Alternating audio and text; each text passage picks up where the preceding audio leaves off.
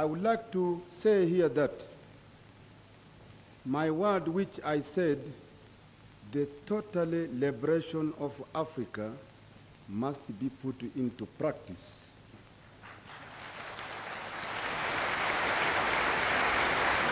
If we are seriously committed. Because if I am speaking about the northern part of Africa, I am speaking about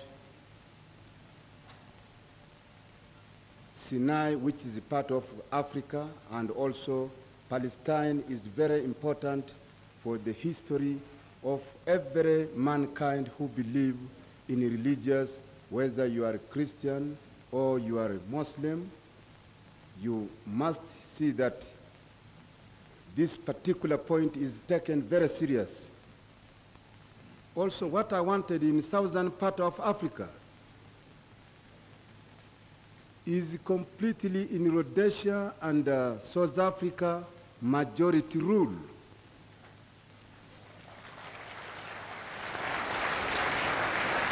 But if Rhodesia and South Africa cannot accept immediate independent to the majority rule in these two countries, including Namibia,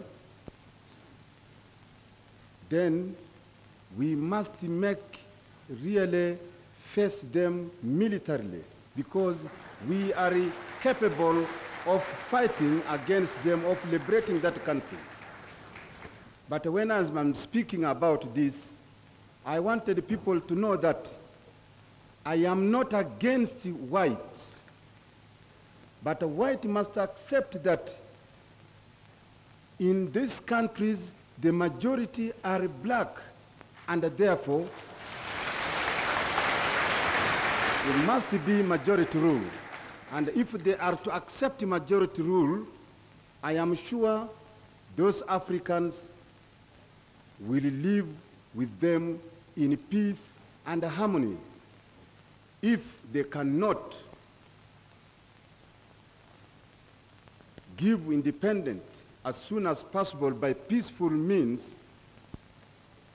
in Africa and in the Palestine, especially the Zionists, they must be faced militarily.